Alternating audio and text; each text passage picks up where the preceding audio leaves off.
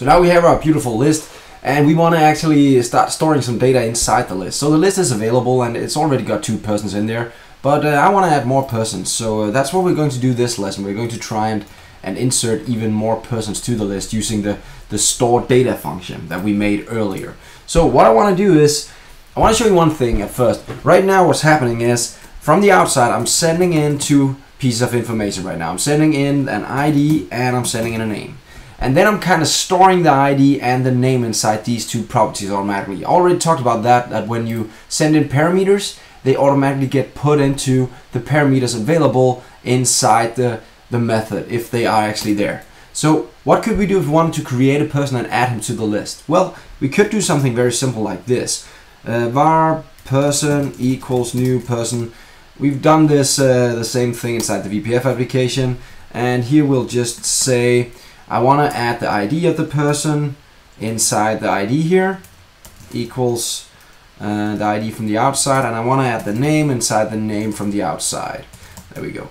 So now we've kind of, this is one way to do it, right? So it's very, very simple. Now I've already just created a new person, and now I could add him to the list. So I'll say my underscore persons, add him to the list. There we go. Add, this is how you add in a list. And then I'll add the person.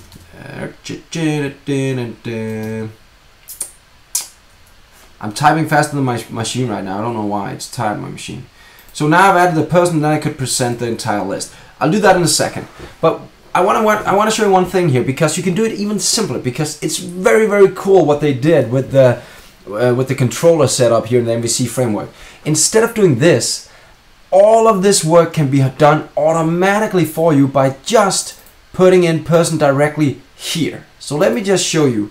Instead of doing this, I'll just directly put person in there and write person like this. And then behind the scenes it says, oh, he wants a person. Well, let me just create a new person. And then I'll start populating all the properties available if they match the things that you are sending from the outside. And we are sending ID. It'll say, okay, person has a property of ID. Well, I guess he would just want to set that ID. Oh, he also sent a name. Well, I guess he just wanted to set in the name right away. Now, if it was the case that there was a third property saying age or something, it wouldn't set it because I wasn't sending in an age property, right? So, but this is how simple it is. So let me just remove this because I don't have to do this manually. I'll just let the system do it behind the scenes, and now my person is added. Ta-da! That's simple. So that's all it takes. Now it's actually added to the person. It's awesome. Let's just print out the first person available. I know that's I'll just print out the person I just created here. So person.id. So now I just tell you where you just create a new person here. Person.name. There we go. So now he's stored in the database. We are ready to run, and let's see if it actually works before we end this lesson. So the application is back up and running. Let's try and put in a breakpoint just to show you what I'm talking about. Putting in a breakpoint here, and then let's try and, like we did last time, I'm going to try and add a person here.